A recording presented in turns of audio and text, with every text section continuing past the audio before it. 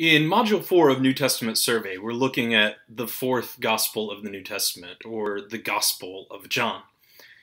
Particularly in this lecture, I want to look at John's theology of love and how that theology of love informs John's idea of a community or a communion of love in which the disciples of Jesus share in the life of God. I've titled the lecture, "The Beloved Community," a phrase that was popularized by Martin Luther King Jr. during his lifetime as a way of describing a community of justice rooted in love, in which all persons were embraced and no persons were discriminated against. What's often forgotten about Martin Luther King Jr.'s use of this phrase, the beloved community, is the way in which his idea of the beloved community was informed by his reading of the New Testament, and particularly his study of the Gospel of John, and John's theology of love.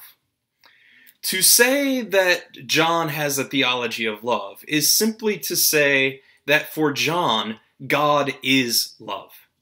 In John's gospel and throughout his writing, this is the most fundamental thing that we could say about God.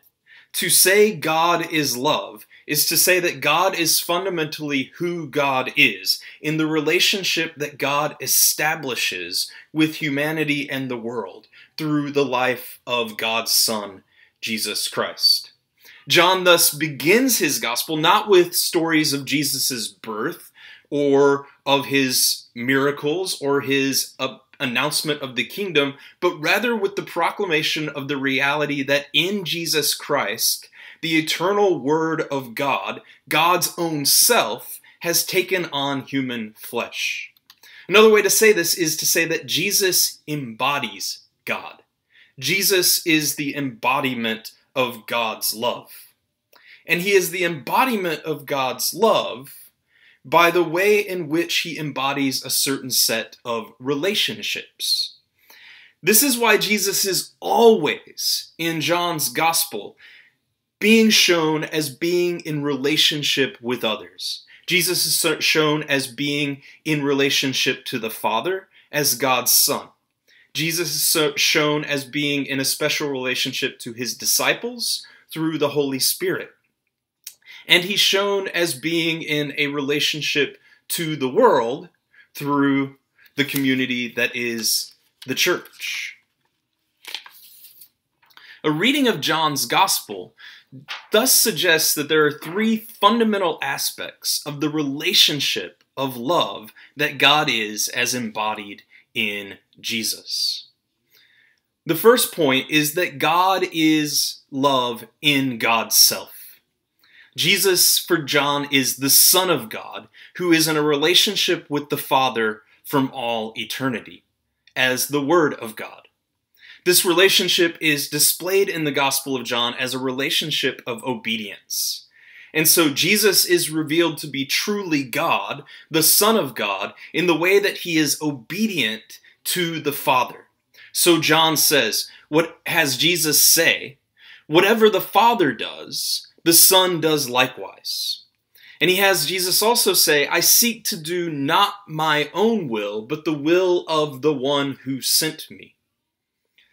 The words that I say to you, Jesus says, I do not speak on my own, but the Father who dwells in me does his works. And also Jesus can be found saying, the Father and I are one, but also that the Father is greater than I.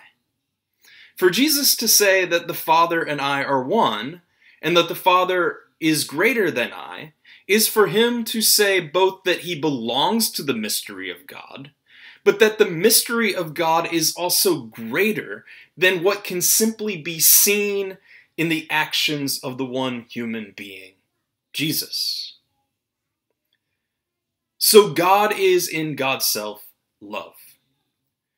But this relationship of love that God is rooted in the fact that Jesus is obedient to the Father by loving humanity. And so the relationship that is God's love is the relationship of God's love for humanity in Jesus, a love which loves with reckless abandon. John's Jesus you could say, loves imaginatively. That is, he loves in a way that manifests the very mystery and strangeness of God's reign on earth. So Jesus goes around touching ritually unclean people, but these unclean people do not pollute him, but rather he cures them. Jesus spends his time with the poor and despised of society, but then he sits down to dinner and calls for the conversion of the wealthy and corrupt tax collectors in society. A good example of the way in which Jesus loves imaginatively is in the famous story of Jesus in John chapter 8, where he encounters the woman who is caught in adultery and about to be stoned to death. How is Jesus to respond to this? What could he do? Should he argue her innocence? No. Clearly, in a literal sense, she is guilty of adultery. Should he try to fight off her attackers who are trying to stone her? Clearly, he is outnumbered. This is not the way in which God's Son operates. So what does Jesus do? John has Jesus say this very cryptic, famous statement.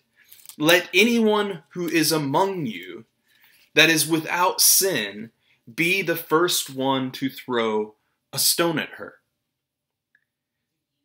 This is loving imaginatively, because it says that Jesus loves in a way that the structures of this world as we know it cannot themselves imagine or contain. And this eventually is what gets Jesus killed. Jesus loves, literally in John's gospel, to the point of death. So the cross is the ultimate sign of Jesus' obedience to the Father in John.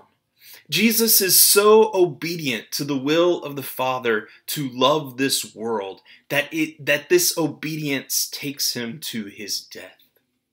So God is love in God's self.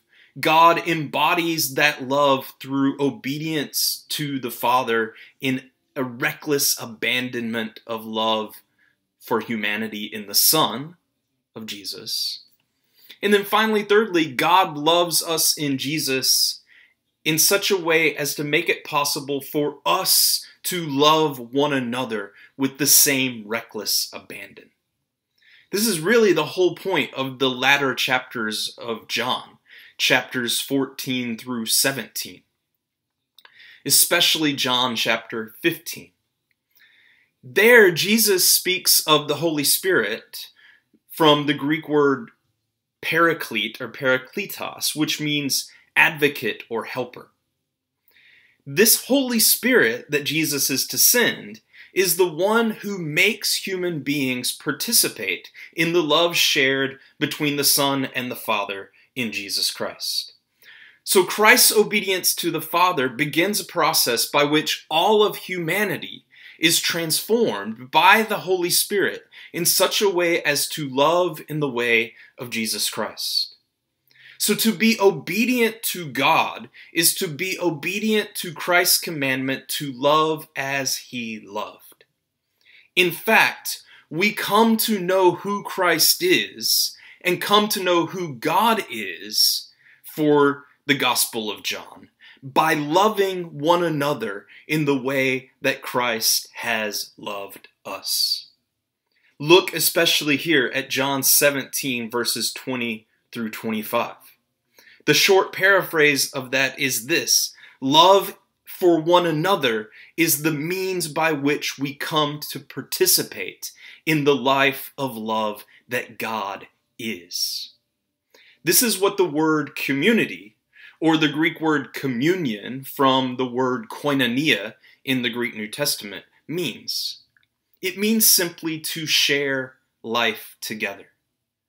To love in the way of Jesus Christ and to love in this way is to live according to the imagination of God's reign as embodied in Jesus, and to always be living and acting in such a way as to provide a vision for sharing life together that this world itself cannot conceive, cannot formulate, cannot control, or contain. So if we return to where we began, we might say this: if Martin Luther King Jr.'s vision of that beloved community that he talked about is going to be realized for us today, it will look a lot like the communion of love that we see talked about in John's Gospel as he imagines it for Jesus and his disciples. What that means concretely for how we live and work in this world today is a question that we ourselves will have to engage in as we study the Gospel of John together this week.